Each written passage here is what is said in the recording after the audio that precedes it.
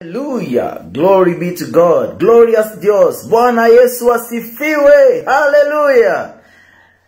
Psalm 92. We bless the name of the Lord for season 6. The Lord has brought us this far, and we give him all the praise and all the honor for bringing us into his presence as we glorify his name.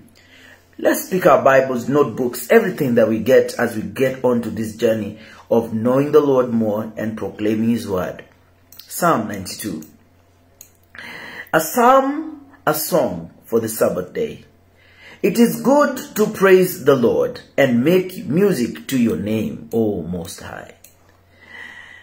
To proclaim your love in the morning and your faithfulness in the night.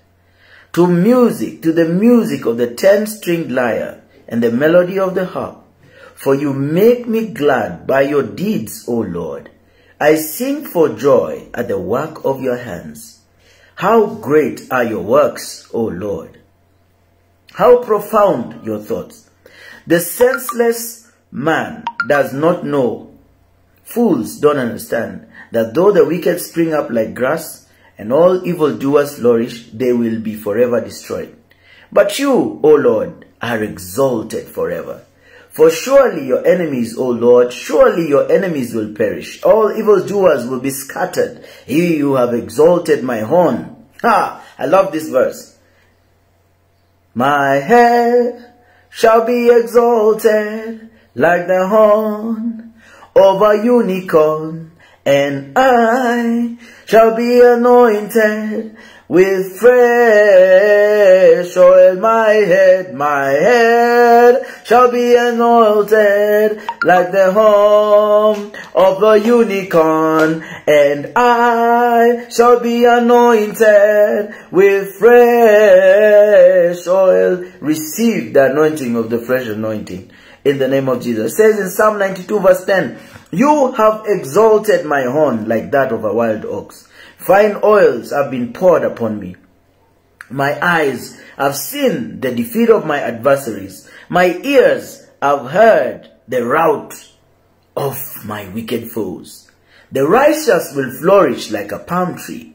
They will grow like a cedar of Lebanon, planted in the house of the Lord. They will flourish in the courts of God. They will still bear fruit in old age, proclaiming the Lord is upright. He is my rock, and there is no wickedness in him. Beloved of God. Good to see you, Pauline and Caesar out of Spain. The Lord bless you for joining in. Please do share the link as the Lord helps you in the name of Jesus. Psalm 92 verse 1 and 15. The ruin of sinners and the joy of saints. Beloved, let the Christian not fear the pride and power of evil men, nor be in least discouraged by their impotent menaces. The impotent menaces, the workers of iniquity, are counted as taken as God's enemies, and as much as they shall perish and shall be scattered. Beloved of God, the wicked, in Psalm 92 verse 7, it says, when the wicked spring up as grass, and when all the workers of iniquity do flourish, it is that they shall be destroyed forever. That they are being prepared, they are being marinated over time, to be prepared for the destruction that shall follow. So we should never be discouraged when the wicked are prospering. Beloved, we come on to the book of Proverbs 14. Proverbs 14. Proverbs 14. Proclaiming the word of God daily is the purpose of this journey, and enabling that we are reading God's word and particularly interacting with its very words. Not just 2 lines, 3 lines, but majorly a huge chunk of God's word. It says, the wise woman builds her house, but with her own hands the foolish one tears her down. He who is wise, he whose walk is upright, fears the Lord. But he whose ways are devious, despises him. See, a fool's talk brings a rod to his back, but the lips of the wise protect them. Where there are no oxen, the manger is empty, but from the strength of an ox comes the abundant harvest. A truthful witness does not deceive, but a false witness pours out lies. The wicked seeks wisdom and finds none, but knowledge comes easily to the discerning. Stay away from the foolish man for you will not find knowledge on his lips. Proverbs 14:8, the wisdom of the prudent is give thought to their ways, but the folly of fools is deception. Fools make mock at making amends for sin, but goodwill is found among the upright. Each heart knows its own bitterness, and no one else can share in its joy. The house of the wicked will be destroyed, but the tent of the upright will flourish. There is a way that seems right to a man, but in the end it leads to death. Even in laughter, verse 13, the heart may ache, and a good man rewarded for his. A simple man believes anything, but a prudent man gives thought to his ways. A wise man fears the Lord and shuns evil, but a fool is hot-headed and reckless. A quick-tempered man does foolish things, and a crafty man is hated. The simple inherit folly, but the prudent are crowned with knowledge. Hallelujah! Yes, yes, yes, yes. We just witnessed the crowning of the King of England, King Charles III. We are recording this at 12:01 p.m. in the Kenyan time of 12 p.m. on the 12th of September 2022 at this time. May you be crowned with knowledge in Jesus' name. Knowledge will not just jump onto you. You have to seek it. You have to pursue it. As you read, as you meditate, God is going to release grace and capacity to know him more. Verse 19, he says, evil men will bow down in the presence of the good, and the wicked at the gates of the righteous. He says, the poor are shunned even by their neighbors, but the rich have many friends. He who despises his neighbor sins, but blessed is he who is kind to the needy. Do not those who plot evil go astray, but those who plan what is good find love and faithfulness. All hard work brings profit, but mere talk leads only to poverty. The wealth of the wise is their crown. Hallelujah. There is another crown. They say are crowned with knowledge. And then it says the wealth of the wise is their crown. So the wealth of the wise, may God give you wisdom so that you carry the crown of wealth as well in Jesus' name. But the folly of fools yields folly. A truthful witness saves lives, but a false witness is deceitful.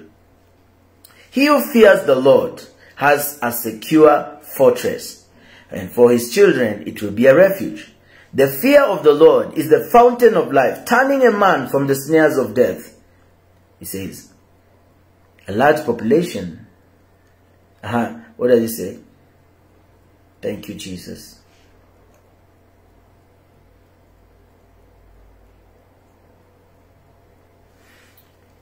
Proverbs 14 verse 17. Let me start from there. It says, a quick-tempered man does foolish things, and crafty man is hated.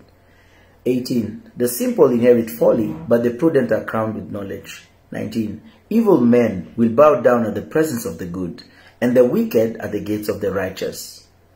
It says in verse 21, he who despises his neighbor sins, but blessed is he who is kind to the needy.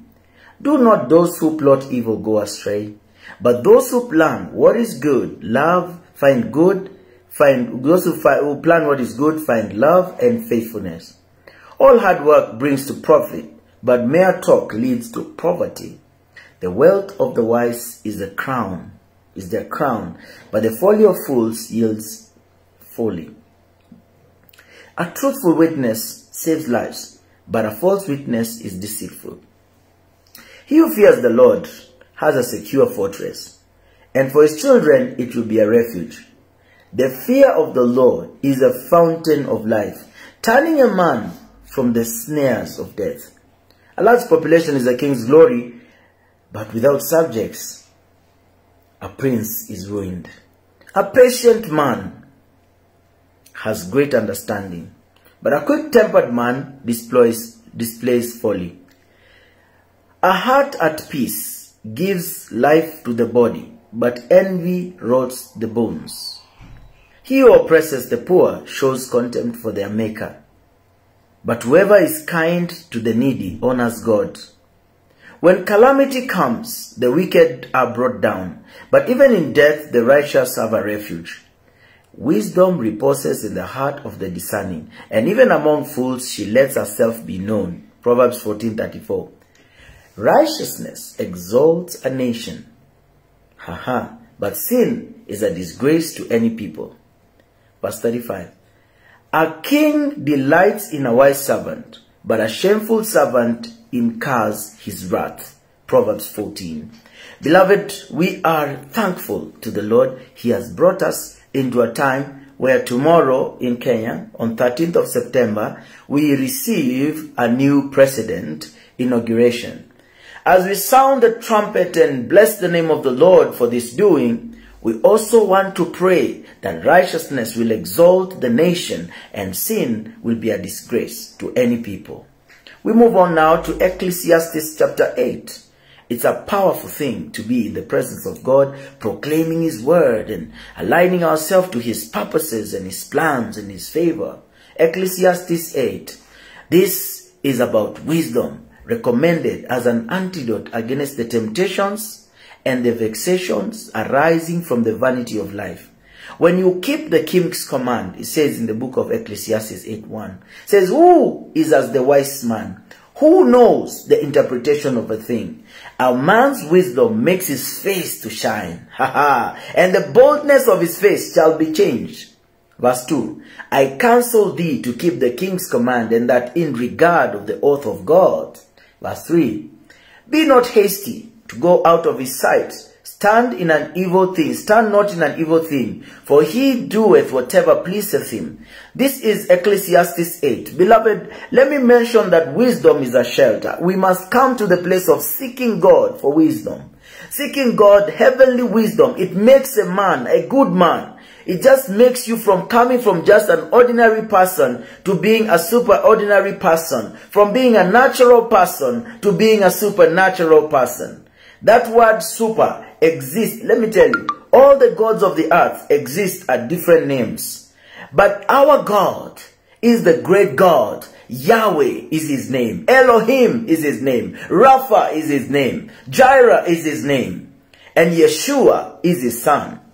That is why our prayer is not to our God who in heaven. The prayer is our Father who art in heaven. There is a big difference, and that's why a lot of times people will say, I trust God, put God first, God, but they are not telling you which God.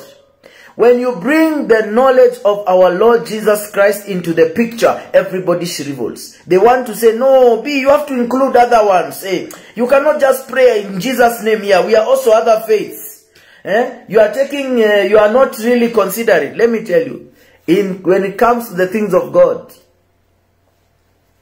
hey, beloved of God, it's in Jesus' name we pray. Amen. And His power is evident. His grace is capacity upon us. Heavenly wisdom will make a man a good man, emboldening him against the adversaries, their attempts and their scorn, and teaching them that the sentence that is passed by a righteous judge against all the evil works, even though the execution of a sentence is long delayed, that it shall be well in the end for those who fear God. We bless the Lord for Ecclesiastes chapter 8. I encourage you to look at verse 11 and verse 12 of Ecclesiastes 8. We come to the book of Amos chapter 4 by the grace of God. Amos chapter 4 is what we are proclaiming as the Lord helps us. As we move on in the journey of 150 days of Psalms, we proclaim 8 chapters of the Bible every day, and we read it and we meditate upon it and we memorize it, and the Lord is helping us. This is what the word of the Lord says. Hear this, you cows of Bashan, on Mount Samaria, you women who oppress the poor and crush the needy, and say to your husbands, bring us some drinks. The sovereign Lord has sworn by His holiness. The time will surely come when you will be taken away with hooks, the last of you with fish hooks. You will each go straight through breaks in the wall, and you will be cast out toward Hammon. Toward, declares the Lord. Go to Bethel and sin. Go to Gilgal and sin yet more. Bring your sacrifices every morning, your tithes, every 3 years, burn leavened bread as a thank offering and brag about your freewill offerings. Boast about them, you Israelites, for this is what you love to do, declares the Lord. I gave you empty stomachs in every city and lack of bread in every town, yet you have not returned to me, declares the Lord. I also withheld rain from you when the harvest was still 3 months away. I sent rain on one town and withheld it from another. One field had rain and another one dried up. People staggered from one town to town for water, but they did not get enough to drink. Yet you have not returned to me, declares the Lord.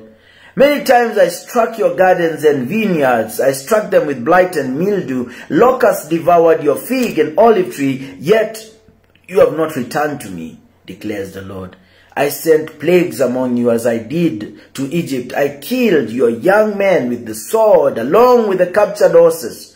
I filled your nostrils with the stench of your camps, yet you have not returned to me, declares the Lord. I overthrew some of you as I overthrew Sodom and Gomorrah. You were like a burning stick snatched from the fire, yet you have not returned to me, declares the Lord. Therefore, this is what I will do to you, Israel, because I will do this to you. Because I will do this to you. Prepare to meet your God, O Israel. He who forms mountains and creates the wind and reveals his thoughts to man. He who turns dawn to darkness and, hallelujah, retreads the high places of the earth. The Lord God Almighty is his name. Beloved, I mentioned to you that the word that has been spoken here in the book of Amos chapter 4 verse 13, in the Hebrew, original Hebrew, it gives us the word that we look at the Lord is, being able to show us exactly the existence, the self-existent or eternal Jehovah. He is self-existent. This is the name Jehovah. That's our God, Yahweh, that we call unto. The Lord of hosts. That is a mass of persons, particularly regularly organized for war. It says the Lord of hosts, God has prepared a major army. It says, Lo, he that formed the mountain and created the wind, and declares unto man, what is his thought, that maketh the morning darkness and treadeth upon the high places of the earth? The Lord, the God of hosts is his name. Amos chapter 4. Let us return to the Lord. His great works are upon us in the mighty name of Jesus. Beloved, we come to the book of Proverbs, the book of Romans chapter 13 from verse 1 to 14. And because this program's intention is not to replicate and just simply recite the Bible, I want you to read Romans 4:13. One of the things I want to bring to your understanding is that, obedience to civil magistrates is one of the laws of Christ, whose religion makes people good subjects. So, our nation that bears the name Kenya sat under a Supreme Court ruling and everybody accepted it. Even though they did not speak nice things about the ruling, but they all accepted it. So, obedience to civil magistrates is one of the laws of Christ, whose religion makes people good subjects. As believers, we are good subjects. Love to our fellow men is a debt that must always be in the paying, yet always owing. For love is inclusive of all duties and is in the image of Christ upon the soul. That is why it says this, let no debt remain outstanding except the debt to love one another. Romans 13 verse 8. And in these words, we stand by them and tell the Lord, how great are your works. Let every debt that it left outstanding, let it be cleared, and let us owe nothing but love. In the name of Jesus, if there is any challenge with your work in God and with your finances, may this word come alive. For how great are the works of the Lord. Hallelujah. Let there be no debt left outstanding except the debt to love one another. It says, owe no man anything but to love one another.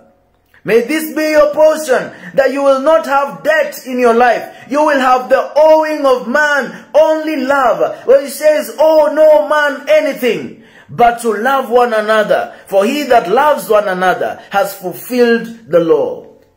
May that make us to be good subjects, even wherever we are in different nations. As the word of God tells us clearly, let every soul be subject unto the higher powers. For there is no power but of God. The powers that be are ordained of God. Wonderful people of God. Romans chapter 13. Indulge. Go deeper. Deep. Read it. Oh no and nothing but love. Even Kenya, which has nearly 10 trillion in terms of debt.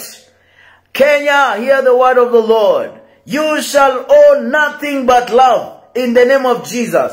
God is going to help our GDP as a nation. God is going to help our GDP as families. God is going to help us that we are going to be educated of Him, of physical and spiritual and also solical matters. That everything that concerns finances, may the Lord begin to teach us. May the Lord begin to equip us. May we begin to receive the grace of Joseph.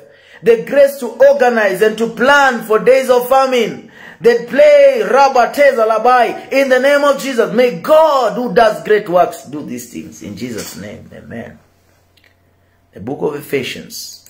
Ephesians 2, a very key scripture. I'll just read from verse 1 to 10, and then I will leave you to read the rest. Because as we mentioned, our desire and our goal is to make sure that as many of us as possible are interacting directly with the Word of God individually. If you don't have a hard copy Bible, it's important for you to get. That's why whenever we go out for missions by the grace of God, we are able to share the Bible, the copy of the Bible. The copy of the Bible.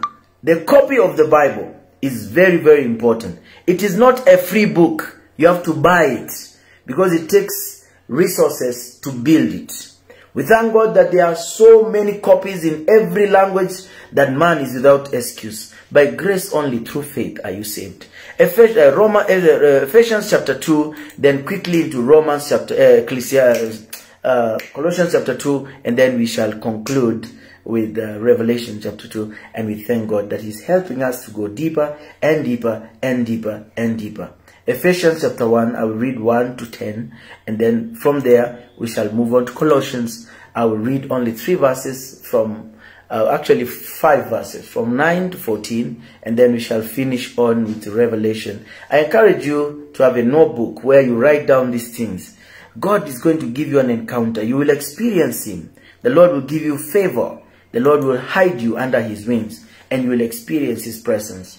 So it says, as for you, you are dead in transgressions and sins, in which you used to live when you followed the ways of the world, and the ruler of the kingdom of the air, the spirit who is now at work in those who are disobedient.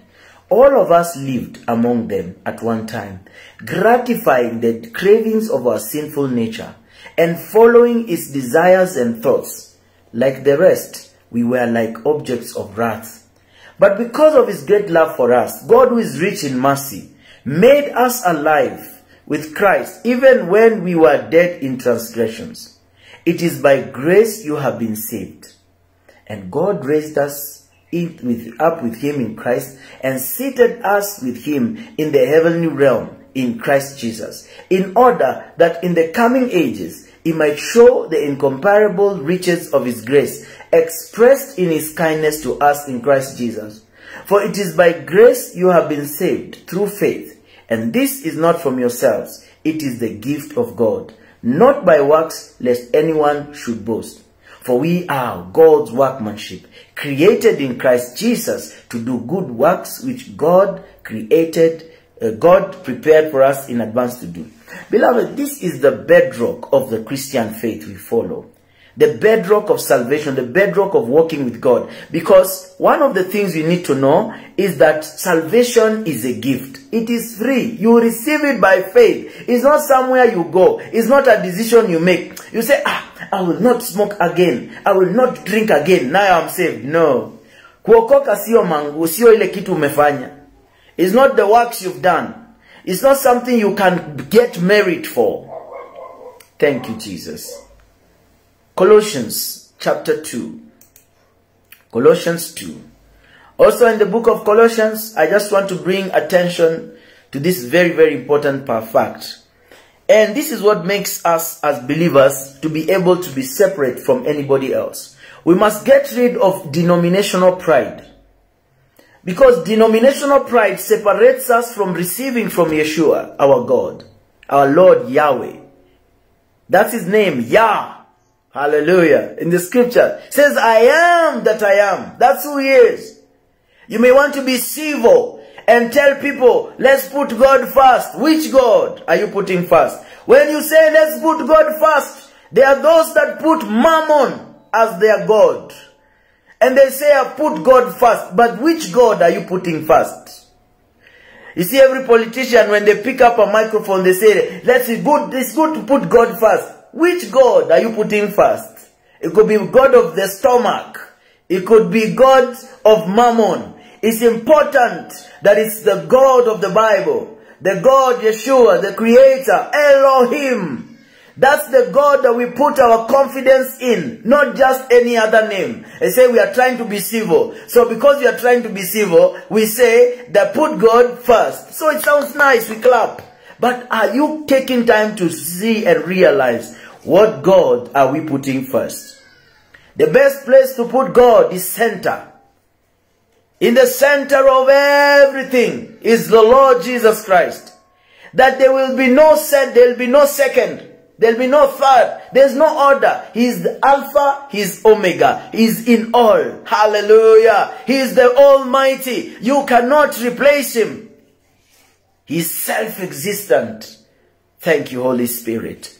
And that's why when we hear the terms, put God first, we need to say in Jesus' name that it's important to put it that we are not being civil, bringing all the idols of the nations into the name God. Because there are people who believe in those idols and they subscribe to those forms of worship that Yahweh does not subscribe to, and that nations are only exalted by righteousness.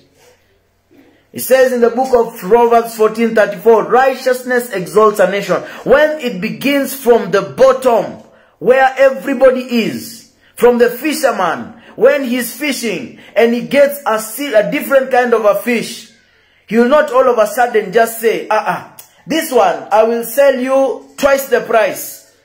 You did the same way. You fished the same way. You put the fish. You did not do anything for that fish to be different. But now when you get the fish, you want to hide it and say, no, this fish, I cannot sell it to you. So righteousness exalts a nation. Thank you, Jesus. Colossians 2 verse number 1, it says, for I would that ye know great conflict I have for you, and that for them that are in Laodicea, and for as many as have not seen my face in the flesh. This is Paul starting to explain. But as he writes this letter to the Colossians, one of the things that really captures my heart is that believers who don't understand the perfections of Christ and have, and have a well-settled judgment of the great truth of the gospel. If you don't have the great truth, you have not settled the great truth of the gospel, you will not be spared from the ensnaring insinuations that follow for those who come and tell you salvation is like this, salvation is like that. They corrupt the gospel principles. So all true Christians have a salvation complete in Him, and do not pin their faith on the opinions of philosophers, nor bear the yoke of ceremonial law. There is a difference between a Christian and a disciple of Jesus Christ. A disciple of Jesus Christ followed Jesus even when there was no bread even when there was no fish. If you purpose today not to just bear the name Christian, but to bear the marks of Jesus and become a disciple of Jesus Christ, that as a disciple now, you are pinning your Christianity not on the basic principles of the people that tell you, the philosophers, you know, or the yoke of ceremonial law, that whereby now you are saying it is only by Sabbath day that I must do this. Yet you are walking in ways that are not righteous. Christ alone is the hope of glory, and in him we are complete. Thank you, Holy Spirit. We are complete in him. Colossians 2 verse 10 says, and you are complete in him, which is the head of all principality and power. Thank you, Holy Spirit. May you be lifted. Hallelujah. May the Lord help us to get out of that miry clay. May you be encouraged. May you find strength. May you be lifted out of that quagmire. And if you are going through grief, it's important to know that that valley was prescribed. In Psalm 23 verse 4, it says, for as I walk through the valley of the shadow of death, I will fear no evil, for thou art with me, thy staff and thy rod comfort me. I pray for anyone under the sound of my voice that is bereaved. May the staff and the rod of the Lord Jesus be with you at this time and take you through that valley. Don't stay there. Keep moving through the valley in the name of Jesus. Revelation chapter number 2. Revelation 2. Just a quick summary, and we are in the time that the Lord has allowed us. So we bless the Lord and give him the praise. Hallelujah. We always have time. We always have time. I also want to bless the Lord for you that is tuning in. I thank you, Pauline, for being here throughout, and I also thank you, my brother. Please do leave a comment so that I can make a mention and pray over you, even as we continue with the live recording in the name of our Lord Jesus Christ. Revelation 1-29 is a message to the Ephesus from the Lord Jesus Christ concerning the things which are, and the first love they left, and the message to Pergamos concerning the false doctrines, and also a message to Smyrna concerning the persecutions, and another one is a message to Thyatira concerning Baalism and Nicolaitism. Beloved, these three churches, these how many churches? Ephesus, Pergamos, Smyrna, Thyatira. These four churches are right now happening on the earth. That's why we have the things that were, the things that are, and the things that are to come in the book of Revelation. The Lord also tells us that as we read the book of Revelation, we also are able to receive direct blessings from him in Revelation 1 verse 3. The book of Revelation should not scare you into not reading it. You must constantly be there. So let me help us to understand this message to these four churches that are mentioned. Baalism and Nicolaitism, even today, is happening. False doctrines are being preached even today. False doctrines. People treating false doctrines, that people go to church basically for things, and they have not gone to worship the Messiah. And these are the things that the Lord is speaking to these four churches. So we see messengers of Ephesus, Smyrna, Pergamos, Thyatira. He that has an ear, let him hear what the Holy Spirit will say to the church. And let him beware, lest by turning a deaf ear to the voice of the Spirit, he lose his faculty of spiritual hearing, and thus grow cold towards Christ, be without victory in tribulations, or find himself being in apostasy, carried away by every wind of doctrine. Beloved, that is the indication of blindness. Yes, indication of blindness. So one thing that we need to run away from also is the indication of deafness. The moment you are spiritually deaf, you grow cold towards Christ. You become zero victory in your tribulations. And you find being apostate, walking away in apostasy and being moved by every wind of doctrine. If they say we are selling this and that so that you can see the kingdom of God, you are busy running to buy. You must know that we must come to the place of he who has an ear. Let him hear what the Spirit says to the churches.